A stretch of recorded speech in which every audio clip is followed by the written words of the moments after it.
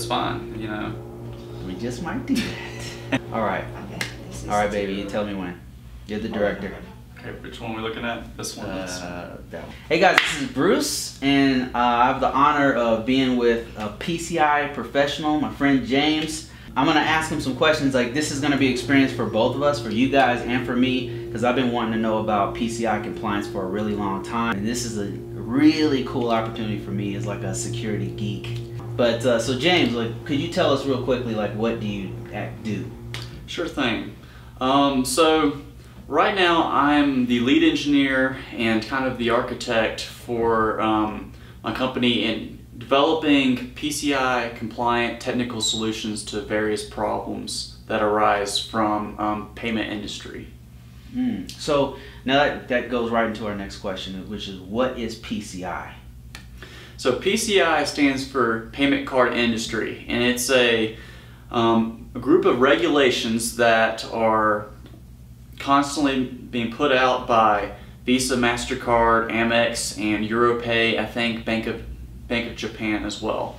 So they will have these standards for, okay, if you're going to accept any sort of credit card transactions, debit card transactions, to be able to do that and to have a good rate, because you have to pay these companies to process these transactions, you have to be PCI compliant. So they have several different standards out there, which depending on your situation, you might have to abide by to be able to accept and process payment transactions.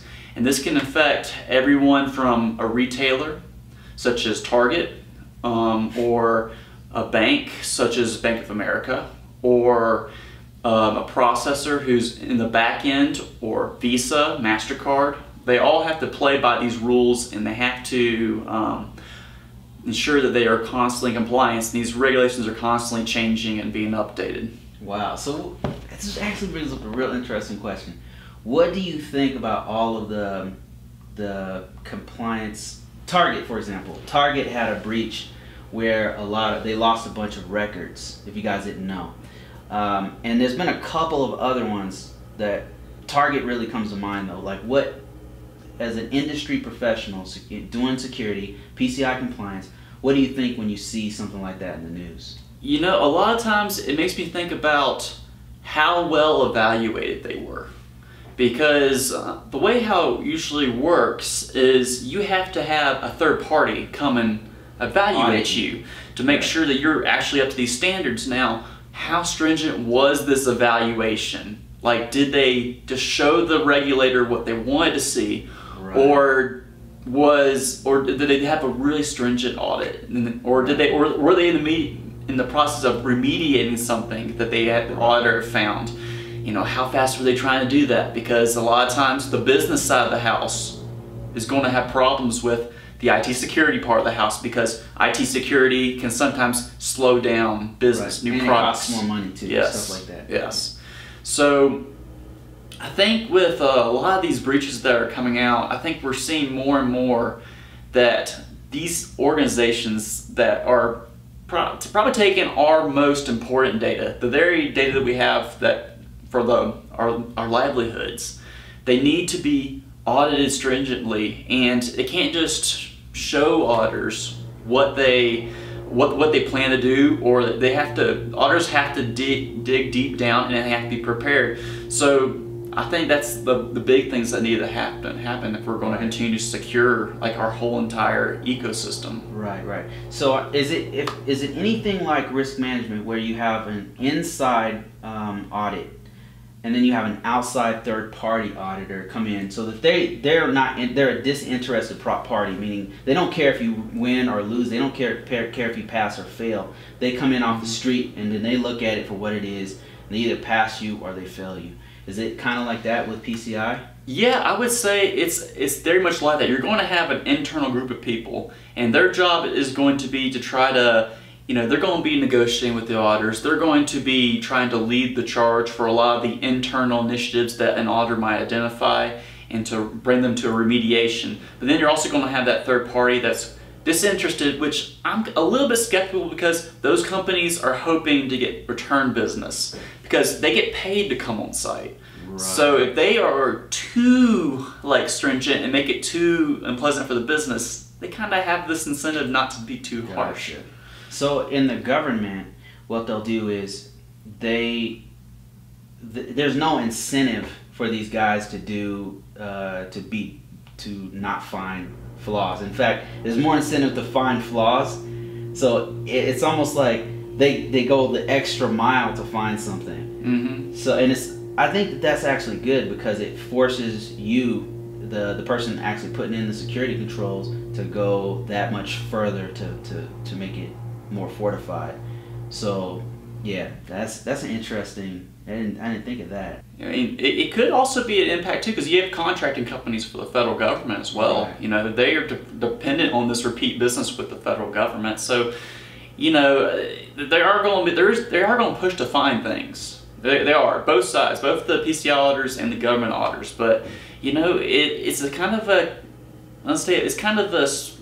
We have strange incentives in place for a lot of these companies to work and operate. Gotcha. Okay, another question for you. So I want to know if PCI is anything like risk management framework. So in risk management framework, one of the first things you do is you have to assess the security level, the category of that system that you're looking at. Like you have an asset and it's maybe, I don't know, processing telemetry for some satellite or something like that, right? In theory. So you have to see what kind of important data it is, and that determines what level of security controls you put on the system. And then the next step is to put those security controls on the system. And then after that, you have somebody assess the system to see if all the controls are in place. And then finally, you have somebody to approve the security controls in place. Last step is actually to do ongoing security. Is it anything like that? You got the same kind of processes in place? Yeah, so there is the course's division of roles like you're describing the risk management framework, and there is a need for you to have documentation, significant documentation regarding what's there, what's actually happening, where is the information being stored at? Right. Is it valuable information?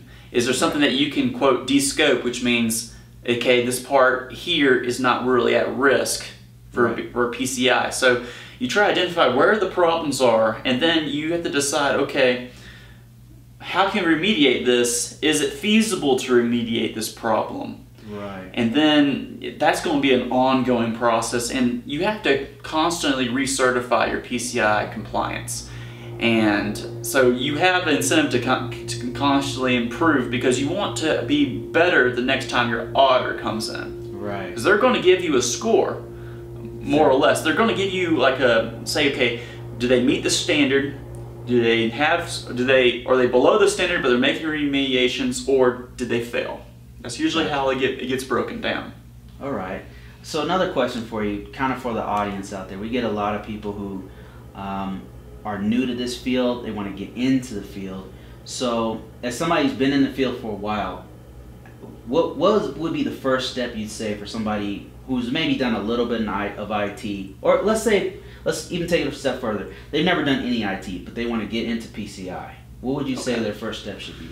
So if they have never been in IT before, I would say that'd be the first place you should start is with the IT fundamentals. Not understanding what networking works. There's tons of certifications for that. Take a Security Plus exam.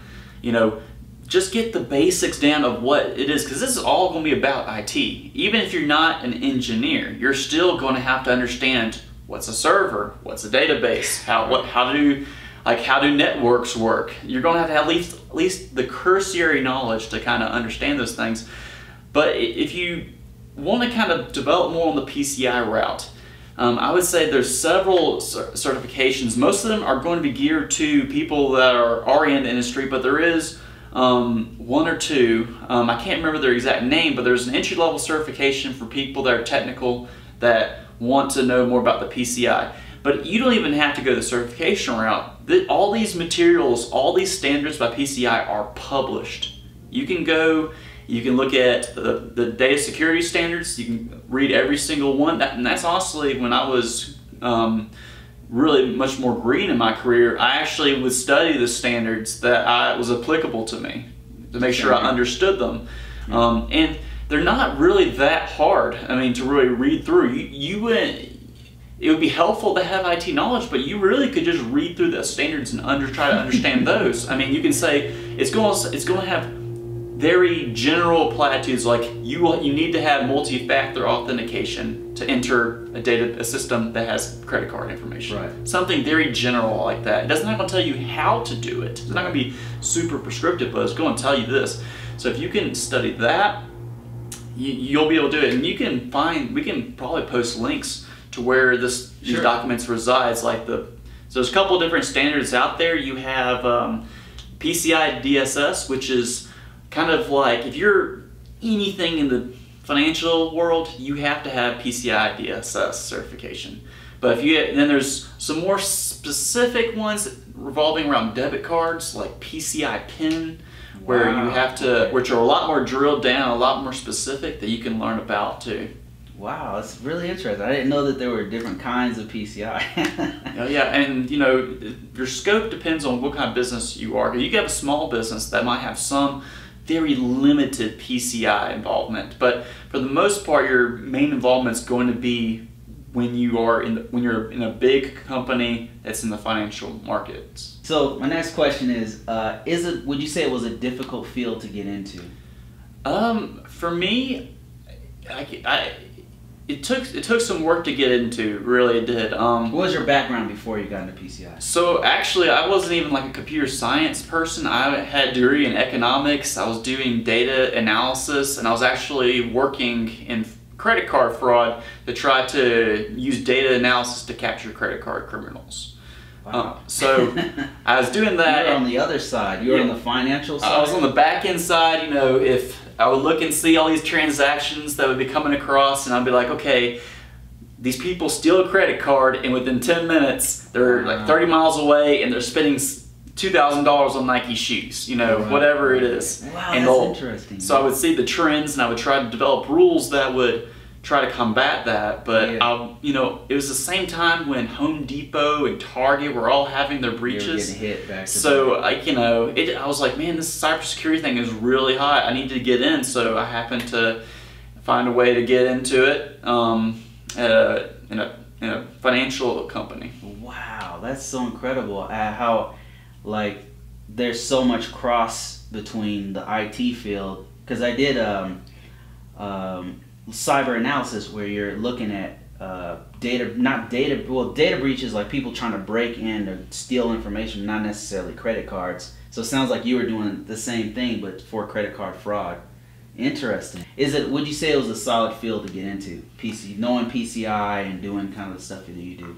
So if you're going to try to go the technical route or the compliance route, I think there's a lot of opportunity now, and that's why I say it's not impossible to get into. And I think if you actually put the actual effort in, and I mean actual studying every single day, and you can demonstrate to somebody that you understand this stuff, I think you have a good chance of landing a job like this, because the skill set is so limited. There's not many people out there that are looking to learn this stuff. Exactly. There are people that are constantly asking, like whether you're on the auditor side, whether or not you're on the internal compliance side, whether or not you're an engineer. All these things are in demand right now. So huge demand.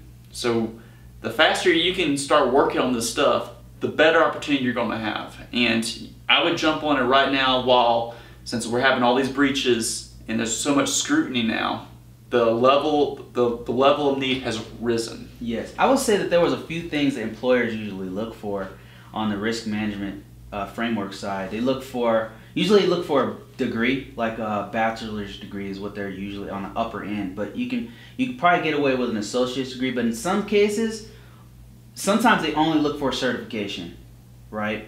You got to start somewhere. So a certification such as a Security Plus, having a background is huge. Having an IT background is huge. But a Security Plus is a good certification to have. If you want to show basic networking skills, Network Plus, but even better would be like a Cisco certification, if you can get one of those.